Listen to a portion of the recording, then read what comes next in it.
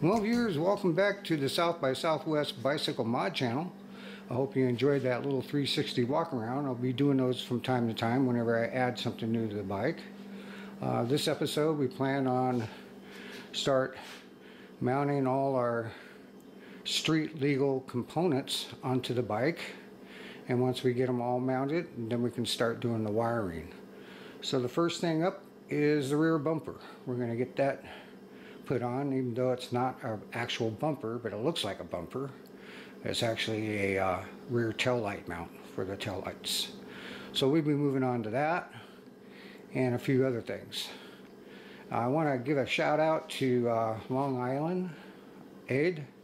He my last video he made a suggestion about some blinkers up on the console bar, and I appreciate that. I think what I'm going to be doing is I'm going to look and see what I can find for motorcycle mirrors that have blinkers on the mirrors themselves. I think that's a great idea. So thank you, Long Island. You just gave me a great idea, and I like that. So you guys got ideas, suggestions, comments, put them down in that comment section below. I really appreciate it. Long Island, I believe, has a quadricycle as well, the same type that I have, the Quadra Sprint, and he's been a real inspiration for me on all my builds. So thanks at Long Island, appreciate it. So we're moving on to the rear bumper. It's always better to measure twice, make sure. I mean, I marked this out before. I just want to make sure it's correct. And this is my center. Let's see here what we got. That's 14 inches on center. And 14 and 14 is 28. Alright. There's 28 inches.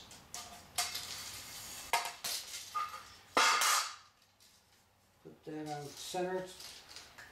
Right here I put some pin striping down. It's right down the center of the motor plate, so I know that's right on center.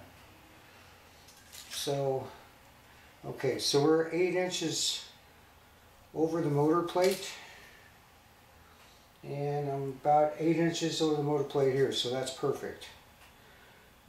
And we're inside the tire line. We're not above the beyond the tire line, which I wanted to keep it inside the tire line.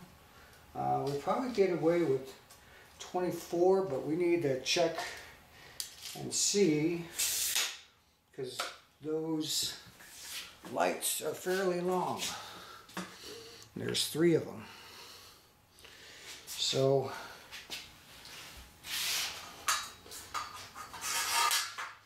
I don't know if you can see this. That's center. It's a center one.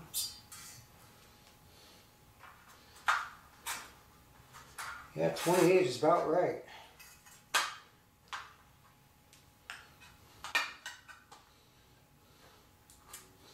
That gives us about an inch, 1 inch spacing between the lights.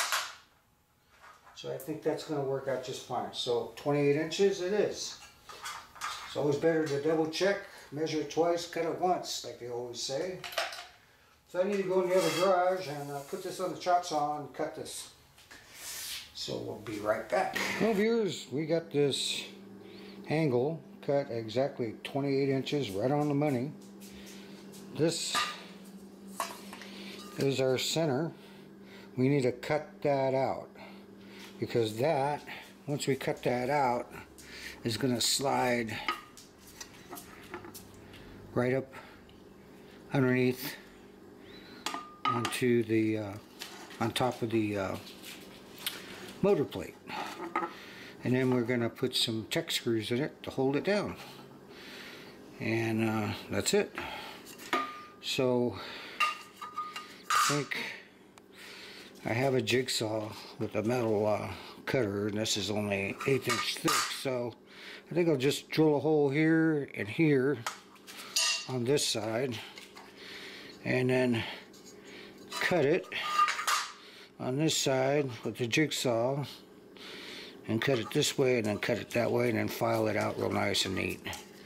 And then we'll have that. Then it's just a matter of, I gotta just make sure there's no wires there and there's no wires there, so that's good.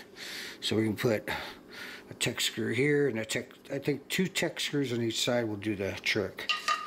Some I think they're 1/16 or 1/4 inch, 3/4 inch long, with the washer and this and 1/4 inch, so that'll be just about, well, you know what, we'll just drill it through. Okay, so next thing to do is we need to cut this out. So I need to go back in the small garage and do that, so we'll be right back. Well, viewers, we went ahead and cut our notch out, and I marked out some lines here. This is where the motor plate should end on each side, and this is where the frame ends on the end of the bike. And this is the center line. So let's see how this fits. All right, let's see how this fits now. It should just slide right underneath here. I have a center line on here, so I put that on my center line in the center of this bar here. So we have a mark here that marks out where the motor plate ends, and this mark out here is where this ends. So I put my holes, I marked my holes on the plate or on the bumper, so that looks real good.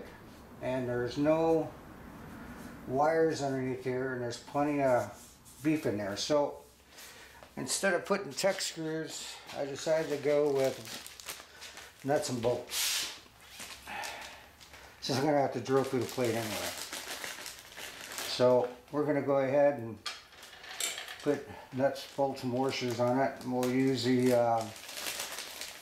nylock bolts, 2 on each side. So the next step now, we know it fits great. Next step now is to drill our 4 holes. And then once we get the holes marked in this, then we can set this in, lightly clamp it into place on each side where it needs to be. And then we can mark our holes on the plate, center punch them, and unfortunately I'm going to have to drill this by hand with a hand drill, because I don't want to take this motor plate off. No way.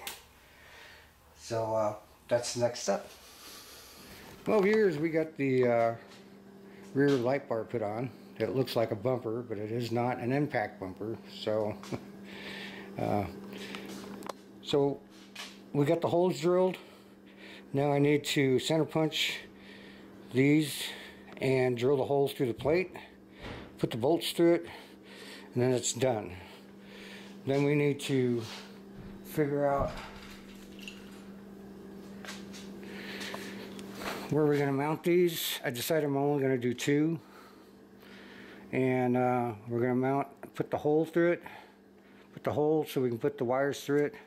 So we got to figure out where we're going to mount these and where to put the holes. So we have to put in 2 holes, and that's it. And then we can wire brush it, and then we're going to paint it so it comes out something like that. Right there. This guy right here.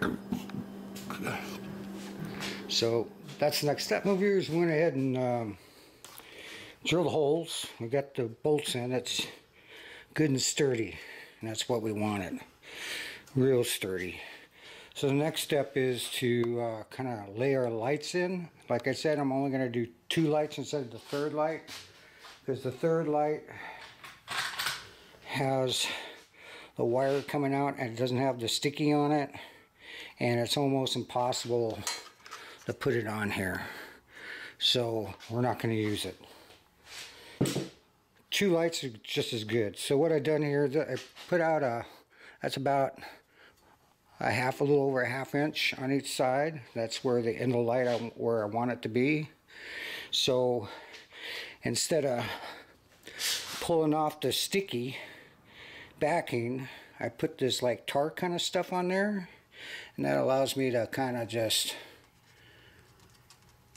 stick it on there temporarily to line it up to figure out where to put the holes for the wire.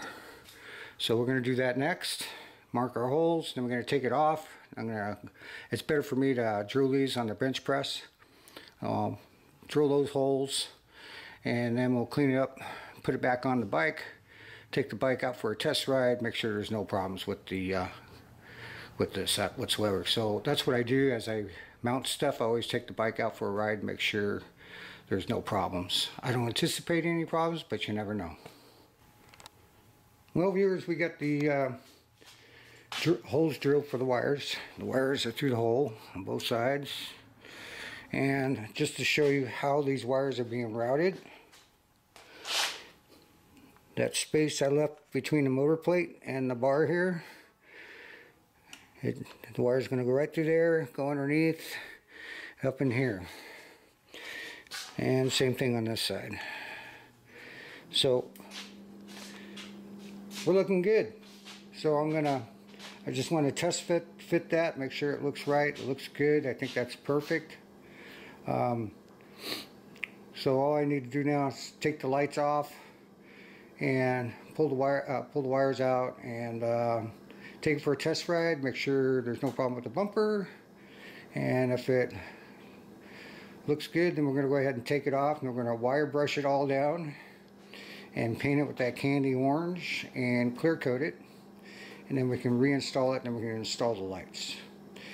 Next up will be the brake switch, which is going to be a real challenge. Now I need to find some parts. I know I have, so I got to go on a bug hunt and find some parts for the other end of this that goes on the actual brake bar, and I'll explain to you more about how we're going to mount this. So that's our next challenge, the brake light switch. Well, viewers, I just got back from a test ride and no problemos. Perfect. We're in good shape. So go ahead and take this off now and wire brush it and paint it up. I'm not going to bore you with that, but when it's all finished, I get it back on the bike, I'll show you the end result of that. Meanwhile, what you'll be seeing is working on this brake switch. So I got to go in the small garage and go on a bug hunt for the parts I need for the thin wire in the back, because we need to be able to adjust that wire and clamp it in place. So when I find all the parts, I'll share that with you, and that'll be the next thing we'll be doing.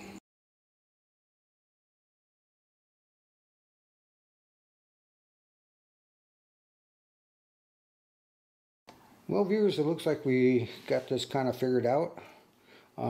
This goes on the brake lever bar, and so when you pull the brake back, it's going to pull on this, which is going to pull the plunger out and turn on the brake light, and this is totally adjustable. So what I'll do is I got two nuts there. They got little like champers on it. Anyway, once I set it, I'll just bend it around and then tighten it up real good. Either that, or we put a small hole through the bolt, which that would be very difficult for me to do with the drill press I have, because it's not that precision. I think we can just bend that around the two nuts there and tighten it up, and I think that'll work. So let me go out on the bike and I'll kind of show you how this works. It looks like we got a winner here. I need to trim this off. There's a few little things I need to do. I need to shim this up a little bit better, put a nut and bolt through it so we can fasten it to the, but when you pull on the brake, it's going to pull it this way. That's the way we want to pull it. So we have to set this fairly tight, because there's not that much travel between the off and the there's not that much travel. There's a little bit of travel, not much, so we have to set this fairly tight when we set it up. But I can always turn it back this way to put more tension on it, turn this back. So it looks like we got a winner. So all I need to do now is trim this off, find a bolt, some shim it up, tighten this all in, and screw this down. And we need to bend this wire around the nut, and we're all set. We're good to go. Well, viewers, it looks like we got this thing kind of licked. The plunger's moving in and out, so that looks good. And we got the adjustment on the plunger. We can do even more, so I won't know until I put a continuity tester on it and check the continuity. When it's on, we should get continuity. When the plunger comes out, we should get continuity, and when the brake's off, we should get no continuity. So that'd be the way to check it. We will take this bracket off, and we're going to paint it candy orange. Sorry, I'm not going to bore you with that. So get all these parts laid out and paint them eventually. So this is pretty much licked. So now we're moving on to the next thing. That would be the horn and the motorcycle switch. That's next.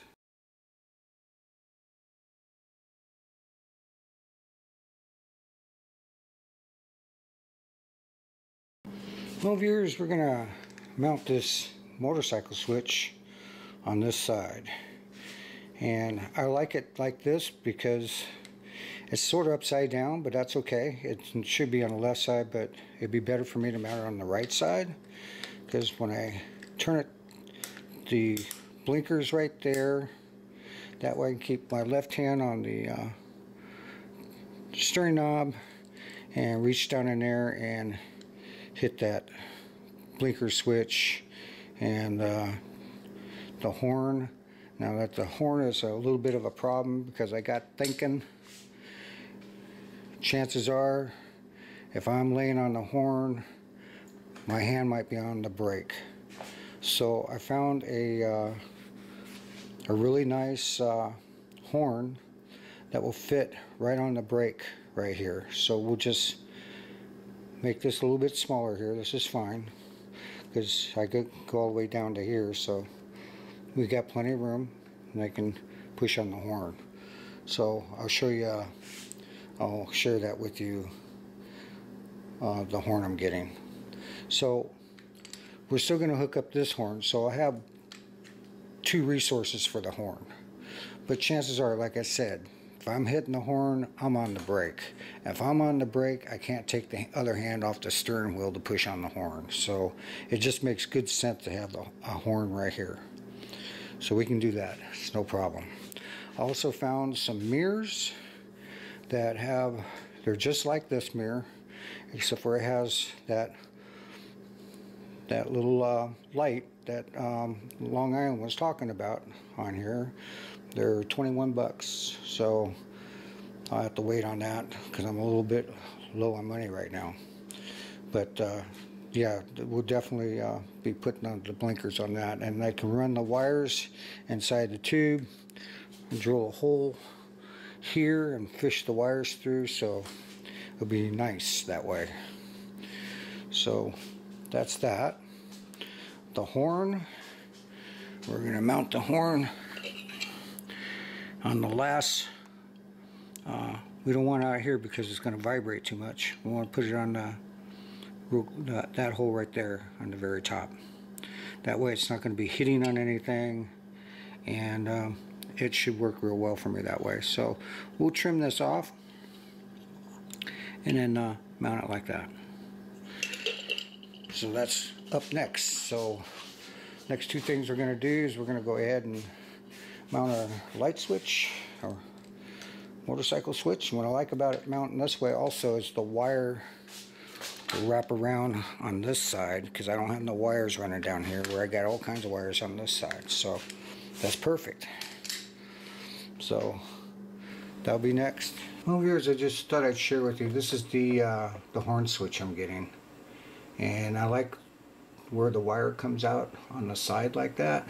That's perfect, and it's well made. I have another one that's cheaper, but I don't think it'll last very long, and that one looks really nice and it'll fit right on that bar perfectly, the brake bar. So get that thing on order as soon as I get my Social Security check. These are the mirrors. These are exactly the same kind of mirrors I have on it right now, except for it has lights on the end of it for blinkers. So $21.99, 22 bucks, and I don't see free shipping, so it's going to cost me for shipping as well. Oh, wait a minute. No, I don't know. Well, anyway, that'll have to wait until next month. So that's something I can always do later. Well, viewers, we got the motorcycle switch all assembled on or installed. It was pretty easy to install because if you take the 2 screws out, it opens up like an egg, you know, half and half, and you can slip it over and then put it on. So you don't have to remove all your, I didn't have to remove any of this stuff on the bar, just slip it right on over. So it's in a good place. I like that. This allows me to keep one hand on the steering wheel where I'm reaching up underneath with my right hand to turn the blinkers on and off. Left and right, horn and switch. Now my horn button will be here tomorrow. Well, I'll install that next when it gets here. Get that installed. That way, like I said, chances are if I'm hitting the horn, I'm on the brake. So it's just a good idea to have it there, because other than that, if I'm braking, I can't hit the horn because I got to keep another hand on the steering wheel. So this is a good idea. We got that done. We got the horn all mounted. It looks great. So the only thing we got left to do now is, this is all the stuff that goes onto the front. The 2 headlights, the parking lights, and the turn signals. Now the turn signals, these are the 4-inch. They're going to go on this right here. But I don't like this light bar. It's too low. I need to bring it up about 3 to 4 inches. That way this will lay up in there real nice. Well, not that one, this one. That way this will lay up there real nice. Now these lights are very, very bright. You'd be surprised. And then these are the parking lights, which I believe I'm going to stick them right there on each side. And of course the lights. But I can't do anything to this till I go down and get some more L. Now this is only a 1/16 inch thick. I'm going to go to an 8-inch thick, which is twice as thick as this, so it's a little bit more stable. So when I go up higher, it'll be more stable, won't be so flimsy. So we'll take care of that. So I'll go down Loews probably next week when I get my check in, and we'll purchase that and get this all taken care of. But that will be on the next episode. So we got just this part down here. These parts here left to mount. We got the battery left to mount. And then after that, everything's mounted except for our relay switches, our terminal block, and our on-off switches. So I think the next episode we should finish up all the mounting, and we should be able to start wiring this thing up. Unfortunately, I had to take the brake switch out. Last time I was bench testing it, I accidentally dropped it. It was in I had it clamped in a drill vise, and it fell off the bench onto the floor, and apparently I damaged it because I couldn't get any continuity on it. So I ordered that as well. So that'll be here tomorrow along with my horn button. So when I get that, we can take care of that too. Now I do have another switch, but that's going to go on the other side for the cutoff switch for the motor. I didn't want to run the motor on the same circuit because that's a 48 volt and that's a 12 volt. So I didn't want any conflicts. So we'll just mount it. I just want to make sure that I can make it work. If I can make it work, then I can do the same thing on the other side.